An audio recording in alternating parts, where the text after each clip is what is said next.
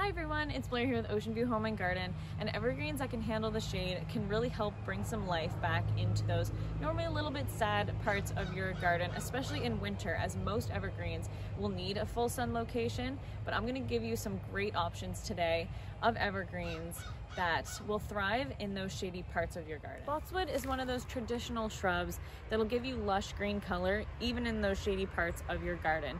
We have varieties that can get 2.5 up to 5 feet tall, and they look great pruned into nice shapes as an accent plant or even as a shady hedge. Here's is my favorite option that I have for you guys today. You'll get these spectacular panicles of little bell-shaped flowers in mostly hues of pink, from bright white all the way up until a deep pink.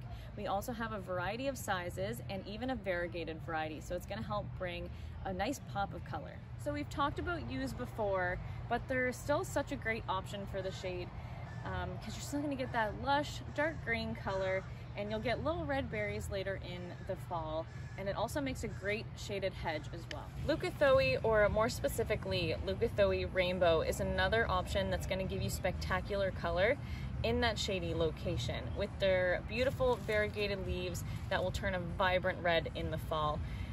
They will get 4 feet tall by 4 feet wide, and we'll get these little tiny bell-shaped flowers underneath the leaves in spring. Another great option if you're looking for a native tree or a full-size tree would be eastern hemlock, but unfortunately we don't have any in stock right now, so I can't show you, but just letting you know that's another great option. That is all for today. Thank you guys so much for watching.